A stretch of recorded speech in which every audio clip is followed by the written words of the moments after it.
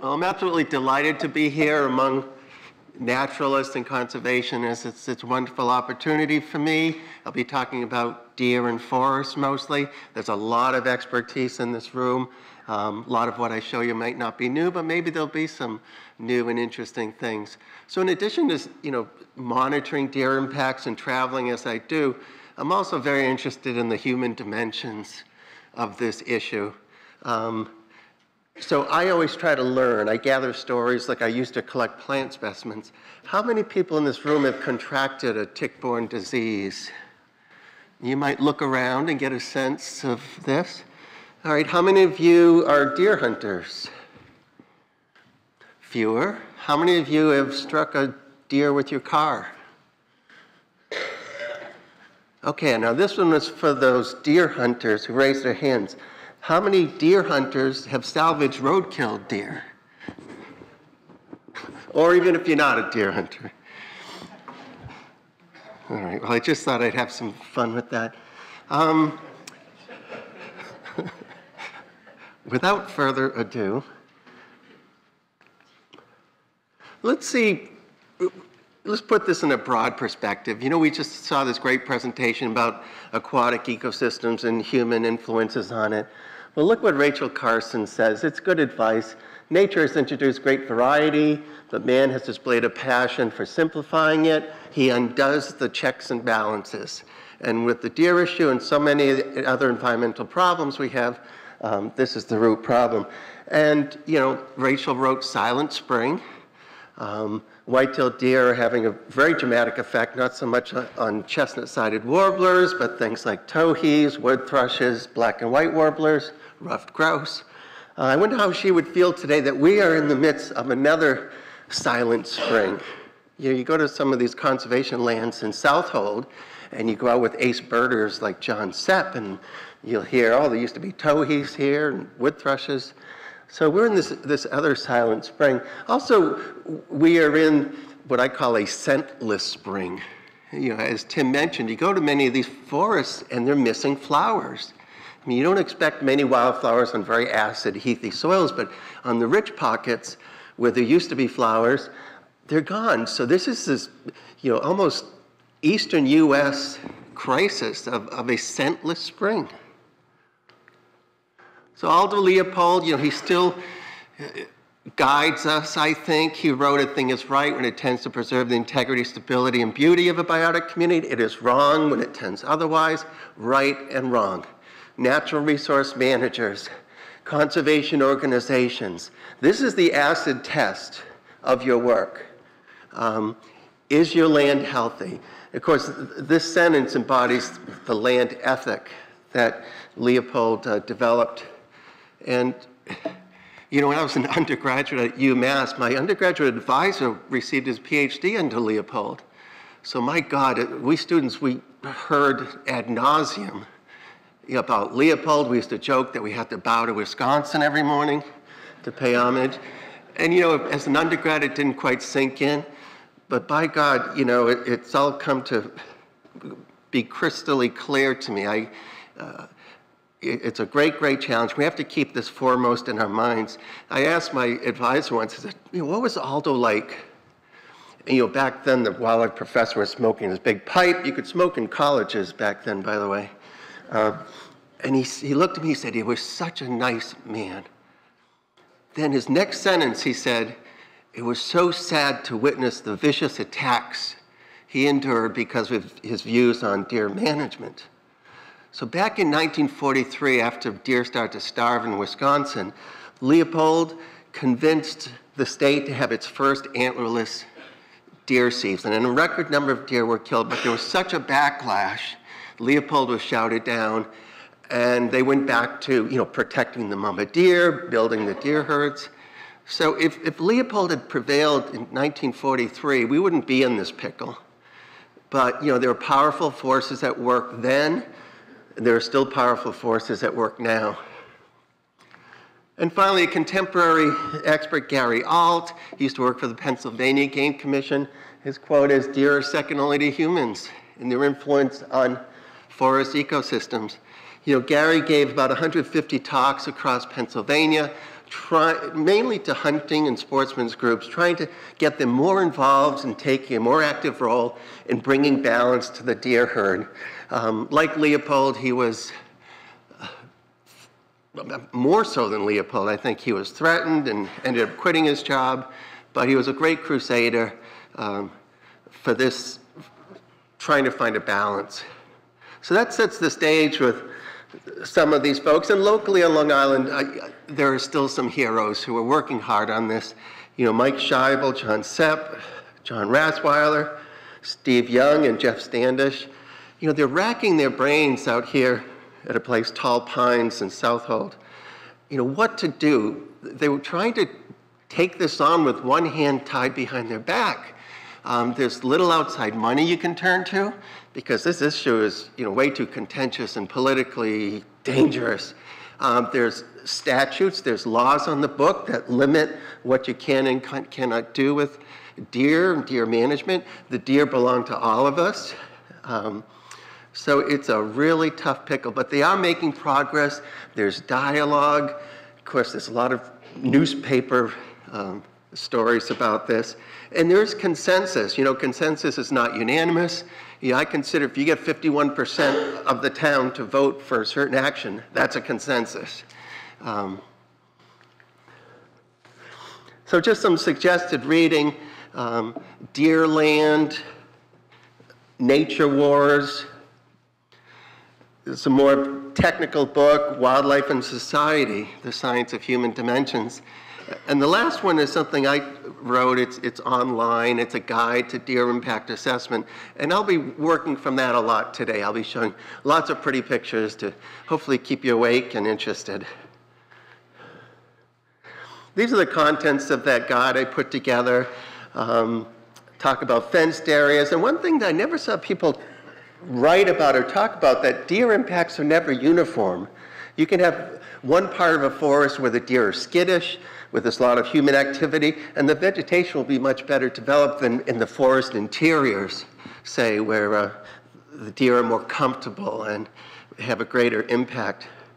Here today, gone tomorrow, it's really hard to say that a deer or overabundant deer herd wiped out a plant species, because if you look hard enough, they're still out there. They're tiny. They may be in little refugia. But the big point there is that those plants may still be present, but they've lost their functional role in those ecosystems. They no longer produce flowers that can nourish insect pollinators. They don't produce fruits that would nourish wildlife, etc. They don't provide the structure that's so important for so many insects and other wildlife species. So I mentioned I was going to talk about deer and forest, but I'm also throwing in this idea of people, us, because we're such a major force on this planet and on Long Island. You know, in the good old days, wildlife biologists dealt in this intersection, foresters dealt in this part, and never the two did meet in the middle. And still today, there's some turf issues. You know, when I find myself creeping over here, you know, I get a little pushback from the wildlife crowd, and I say, wait, no, this is part of my circle too. So we all have to meet here in the middle, which means we have to make this a multidisciplinary activity. You know, as a botanist, I need to learn about wildlife biology. As a wildlife biologist, they need to learn to develop ways to monitor vegetation, etc. And, you know, every situation is, I think the only constant here is deer, the white-tailed deer. They are the same, but you may be in, you know, different ecoregions, different plant communities, and certainly the human aspect changes wildly across the country. So a lot of variables that go into ecosystem management. So this is, you know, this is what motivates us. And again, to reinforce the point, if you don't have the plant, you don't have the insect, and you get cascading ecological effects. And we know only just a minuscule bit about how this one stressor, the white-tailed deer, the keystone species, how its effects are trickling down right into probably altering nutrient regimes too, I would think. This is Canada lily. You all folks down here probably have Turk's cap lily. Same deal. Deer love all members of the lilies just about. So again, wildlife belongs to all of us. It doesn't cost you anything to enjoy it or photograph it, but if you want to harvest one for your personal consumption, you need to buy a license. And it's a user pay, user benefit relationship, as many of you know. It's quite possible that deer provide more benefits than any other mammal. At the same time, they cause more harm and injuries. So that's the flip side of this. The woman who anyone have an estimate of, yeah, I've been curious, some states don't track roadkill mortality. It's very hard. Some of them get scooped up. A lot of them are underreported. But in Connecticut, they did a good study, and they found that about 18,000 roadkills was their estimate per year, and their hunter harvest is about 14,000. So more deer are being killed and wasted on the roads than harvested by hunters and put to good use. You know, as a society looking at that, it just makes me sick. You know, how would we at least half the number of roadkills to get it to 9,000? What would that take? We would have to increase the hunting a lot more, and that's part of the problem. New York State, I heard an estimate recently from Paul Curtis, about 100,000 deer per year get killed and mostly wasted. So the white-tailed deer, it's prolific, it's smart, it's got great senses, it's adaptable. For millions of years, it's had to evade predators, including us. For 11,000 years after glaciation, Homo sapiens, it is believed, was the major predator of white-tailed deer. Homo sapiens is the greatest predator this planet, nature has ever produced. You know, we can't run down a gazelle and dispatch it with a bite in the neck. We can't swim underwater and catch fish in our teeth. We can't fly on the wing and echolocate insects, but we have a mind that developed fire, hook and line, bow and arrow, gunpowder, natural poisons, ingenious methods of prey deception. All this has made us the planet's greatest predator. You know, nowadays, a lot of our predation is done in factory slaughterhouses, but you know, just leading up to this, you know, maybe we could be proud to say that we wiped out the mastodon, the cave bear, the Irish elk. I mean, look what we did accomplish in these recent 1,000 years. So is this true all across, especially Long Island, Massachusetts, Connecticut? We've seen deer populations skyrocket. In Connecticut, at least, it's corresponded with a decline in open agricultural land and an increase in forest land. And coincidentally, this is when the states assumed management responsibility for deer management.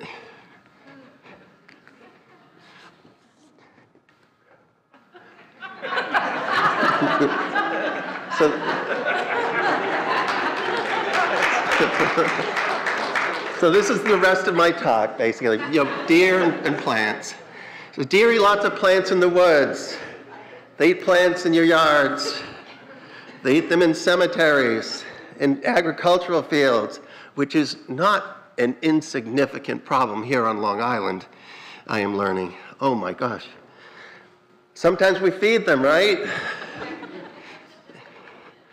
But, you know, they'll also strip bark off hemlock or witch hazel, and I found a spot in Rhode Island where they would tear up the ground to get the tubers of Indian cucumber root. It took me 2 or 3 years to figure out why they were digging up the ground right deep. Sometimes they'll eat mushrooms growing on logs. And they actually eat like baby birds too. There's some obscure literature that they will eat nestlings.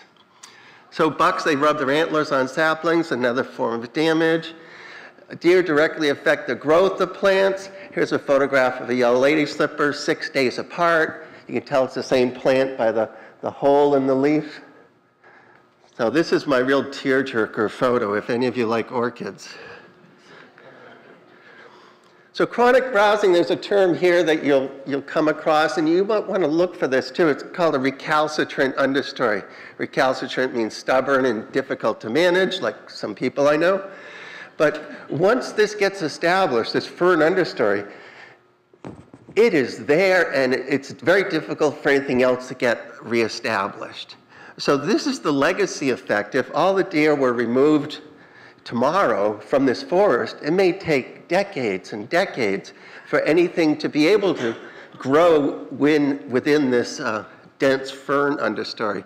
Now in Pennsylvania, I understand there's about 1 million acres of this. They call it fern park or fern savanna.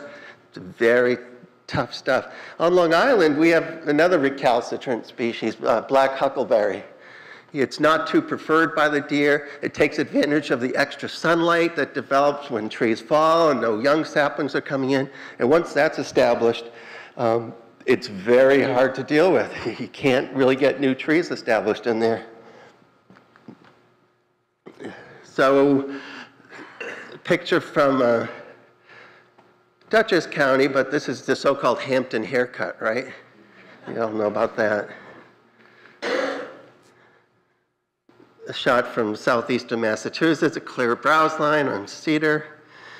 Deer exclosures, have been used a lot. They're quite illustrative. This fence has been up probably close to 15 or 20 years. And, these are the woods I remember, but now it's all barren out there.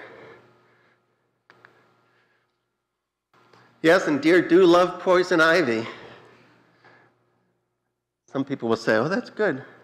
This particular spot was a 3-acre infestation of Japanese stiltgrass found in Rhode Island. And the forester said, oh my God, what should we do? Because up till then, people said, spray it, get Boy Scouts to pull it. But it didn't address the root cause of the problem. There's a humongous deer herd up there in Scituate, Rhode Island. And the stiltgrass was a symptom of that bigger problem. So they took my advice and built a 3-acre fence around it. And in 3 years, the stiltgrass was gone, except along the Little Woods Road. So you have to work with nature, define the stressors. You can still see some little stilt grasses outside, but it didn't take long. That was a fairly fertile site, so I knew the rubus would spring up and the poison ivy worked like a charm. Also, be observant. This is a stormwater retention basin. There's lots of these on Long Island. This is behind a school in Andover. We had students, 6th graders, measuring the trees inside and outside of that fence. Or this fence around a fire tower. 2 of the greatest nectar-bearing plants that I come across are bristly sarsaparilla and pink dogbane.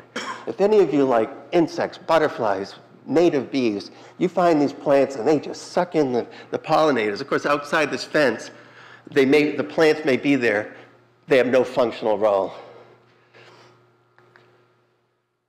And you can look for these little refugia, inaccessible ledges. I say in my publication that deer are not mountain goats, although they can get up your patio steps. They can be very adept in getting on steep slopes. But you can see how the wild sarsaparilla was protected on that slope there. Also, the limbs of fallen trees can give you good clues because they'll protect an area for a number of years. It's a barrier for the deer to move in, and you look at that and you say, oh my God, those things are flowering under those branches. There's a word I had to invent called herbivocline. A cline is a type of gradient. I was seeing these gradients in the intensity of herbivory. So if you begin at a frightening feature, like a road or a parking lot or a trailhead where the deer are skittish, you don't see much deer impact, but with distance away, you see more and more impact. So I use this picture to illustrate how frightening 100 high school students could be to deer. I also had to talk about rabbits. They only grow so tall, but when the snow is deep, you could find browse damage, 3 or 4 feet tall. Rabbits, what they'll do, and I've taken thousands of pictures of rabbits, they will snip off a stem, standing as high as they can, bring it to the ground, and then eat the whole thing. So it's different than a deer that'll just snip off the ends of these things. The rabbits will snip off a branch, bring it down, and silently nod till it's all gone. So, deer have preferences just like us. They do not like mile a minute, right, Steve Young? They do not like inkberry. Some of these plants are poisonous or have thorns.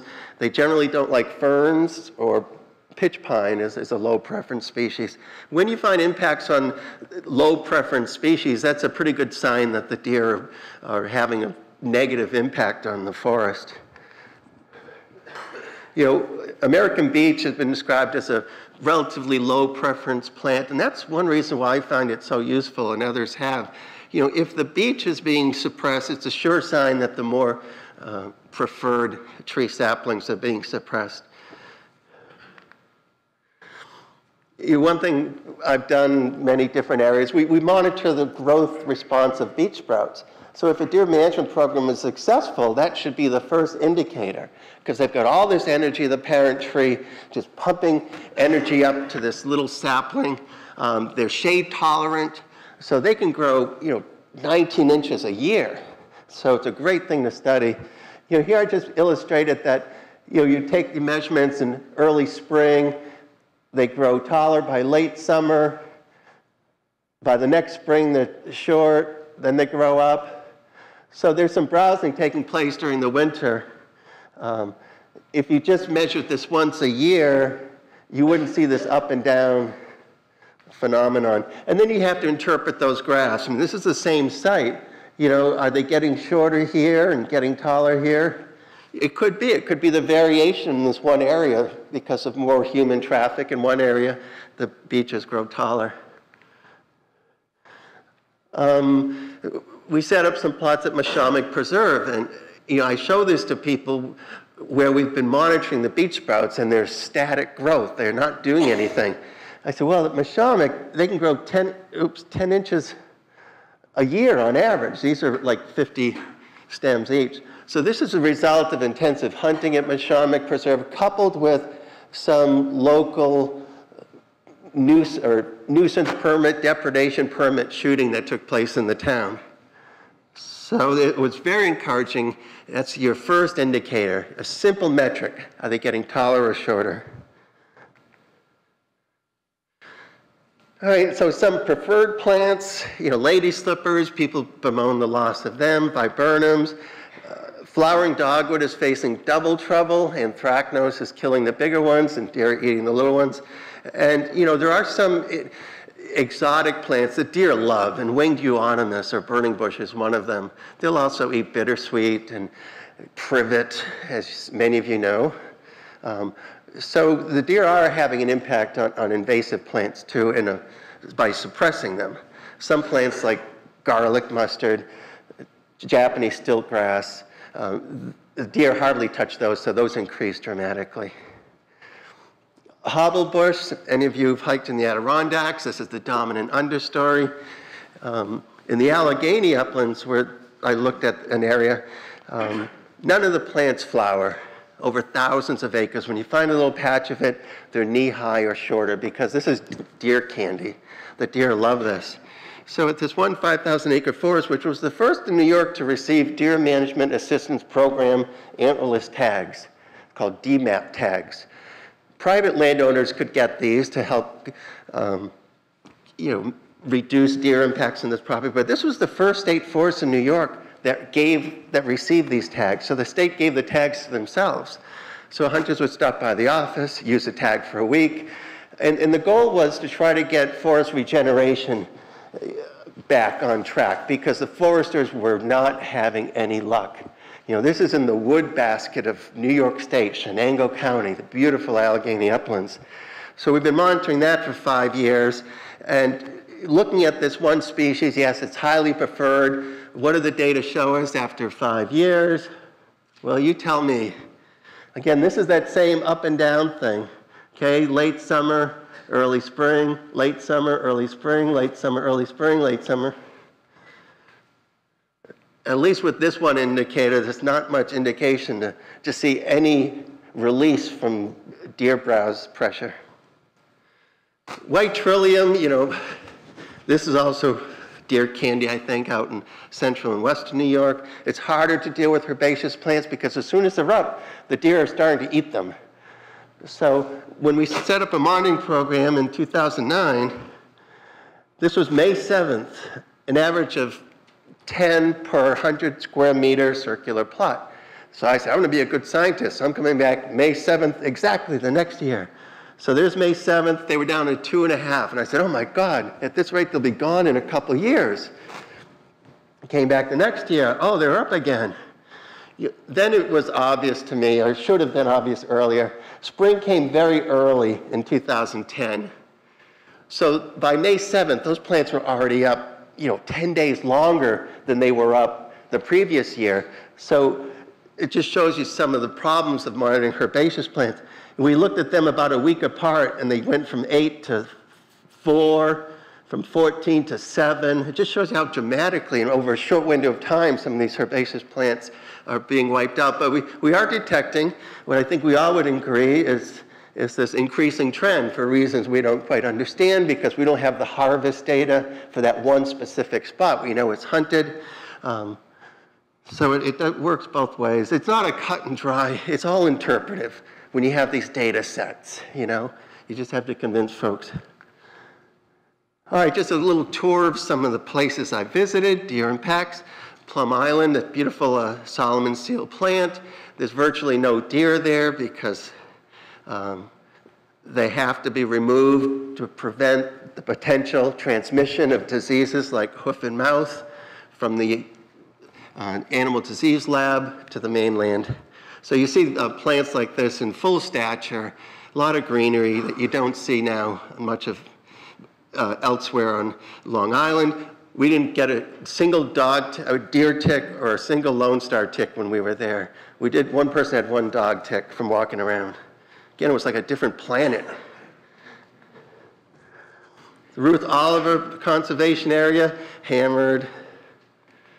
And the people who live near these places for 20 or 30 years, they're so disgusted. They get it. They remember these forests when they were pleasant, had flowers, had birds. Mashonack Preserve, we were worried about forest disintegration.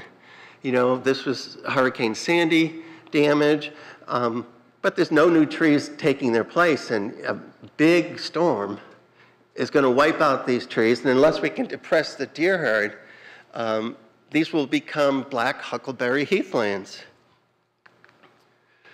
The Grace Estate, 500 acres, it's hunted, totally hammered. Another picture this is a sandier soil site, so you don't see huckleberry. Up the Hudson Valley, Harriman State Park is a place I visited, and it's over 20,000 acres.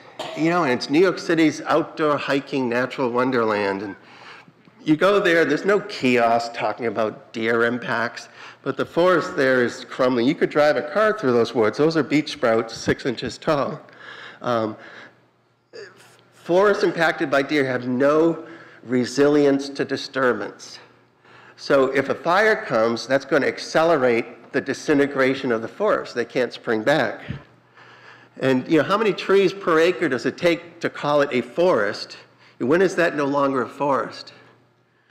And I'm very, very concerned about this. As was Dick Mitchell. 18 years ago, he wrote this about Harriman. He explored it all over, found terrible impacts. 18 years ago, you think anything's been done? No. There's a lot of willful blindness and people turning a blind eye to this problem. It's just too contentious, too controversial. There's no pots of money to tap into. It's politically risky. 18 years after Mitchell wrote that, nothing. Binghamton University, they're trying to do their best. They've got a density of, I think it was 136 deer per square mile. They know that because they flew the university and counted them with infrared photography. They were all about to do a sharp shooting event a couple years ago, and then the university president thought it was too controversial and nixed it. So the university professors are mounting all kinds of evidence to try to get them to do something, because this is their outdoor classrooms. This forest, naturally, is right on the BU campus, and students are there every day looking at forest ecology stuff, botany stuff, and they're in a cesspool of a natural area, and they need to fix it. But, there's resistance and no big pots of money. Just one other place, many of you have been to Montezuma Refuge. Just about all national wildlife refuges are hunted, including Wertheim nearby. Very severe impacts locally on this refuge. Elsewhere, a couple miles away, the forest may be healthier. So there we study anything that can be studied. In this case, spicebush. You can look at, if we were to remeasure this one, last year this used to be alive, now it's shrunk down. So we just look at height. And sometimes we have fun. It's a nice cooperative effort between the state and the feds and New York Audubon. Lime Hollow Center for Environment and Culture in Cortland. Peter Harity is the assistant director there. He's got they get so many children through their nature programs, and Peter has hooked them up into vegetation monitoring. So the citizen science holds a lot of hope, I think, in this whole endeavor, because the whole communities get behind it when kids are involved. So another term that didn't exist, I had to invent, eco-environmental gentrification. You can think of it going back hundreds of years in North America when we tamed the wilderness. We shot the wolves and cougars, we gentrified it. And in the 20th century, when so many of these little conservation lands were protected, great conservation achievement. Well, now let's get rid of the unsavory characters. No hunting. No hunting because hunters kill animals and they threaten human health and safety, right? So get the hunters out. So we gentrified all these natural lands by excluding the major predators. But the unintended consequence is that we thought we'd be safer without bullets and arrows flying through the air. We're not. We're getting tick-borne diseases. We're hitting deer with our cars. Are wildlife safer that we're not shooting them with bullets and arrows? No, there's biotic homogenization, and it's, as I said, they've become, what's the term, Steve Young? Ecological slums, you coined? So again, the other big factor is suburban sprawl. You know a little bit about that here on Long Island. 50 years difference, there wasn't this road, there wasn't this development. And in Massachusetts, where this picture was taken, you have to be 500 feet from a house in order to hunt, or 150 feet from a road. So all of a sudden, the deer have all this refuge land where no one can get them. White-tailed deer overabundance has various definitions. I like the last one, and it's a consensus determination that negative impacts outweigh positive. And that's exactly what happens at some of these town meetings, like in Southold, when the public show up and the town supervisor determines that, yes, there is a consensus that these negative impacts outweigh. We don't want it that way. We want the positive benefits to far outweigh these negative impacts. So Tom Rooney wrote a paper, identified 6 criteria if you have too many deer. Is the vegetation hammered? Are the deer in poor condition? Are they infected with parasites? Are they transmitting them to people? Is there significant economic losses? And finally, are people at greater risk from vehicle collisions? This woman who got injured, she was in her 70s. She did survive, but it was a horrible mess. So I'm encouraged. Julie walked in. She's center stage there in her tick whites, folks from East Hampton. As I said, we are making progress. We're gaining more understanding about this complex issue, and there are good people on the ground making a difference. I love deer hunters. This kid is my son, and that's his first deer at age 14. Hunters have an important role to play, but they can't be so greedy. Just try to understand that for the good of all, if we can reduce the herds to a certain level, I mean, hunters have never had it this good. This is like off the charts.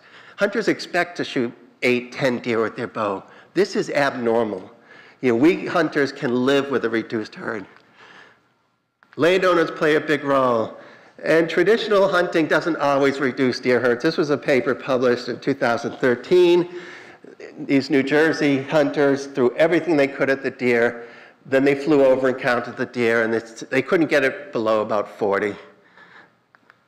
I wish traditional hunting could. So if you want to solve the problem, first you need insight, and I hope you gained a little bit more of that today. You need empathy for the deer themselves that get sick, that get tragically killed on roads, for the people, the farmers, children who get Lyme disease, action. You know, if you have great empathy, that compels you to act. And we are seeing more of that. In fact, right here at the Brookhaven National Lab, there was a culling, highly successful this winter, and perseverance.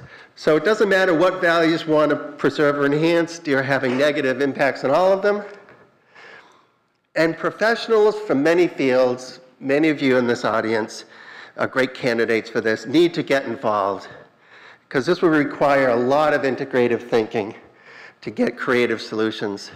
So thank you very much.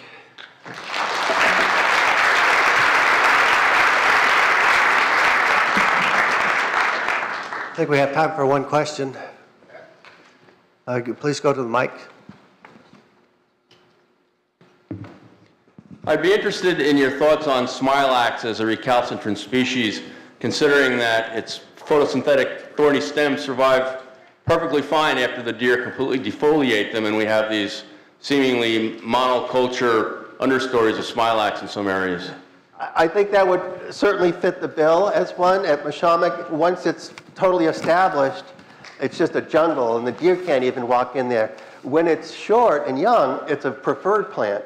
So it's very similar to multiflora rose, which also has thorny defense. A real small multiflora rose, deer love it. But once it gets bigger and it gets a thorny armature, it becomes quite resistant. But that's a good question, and it's... Okay, thank you. Okay, we are now at our break, so yeah. Thank you very much.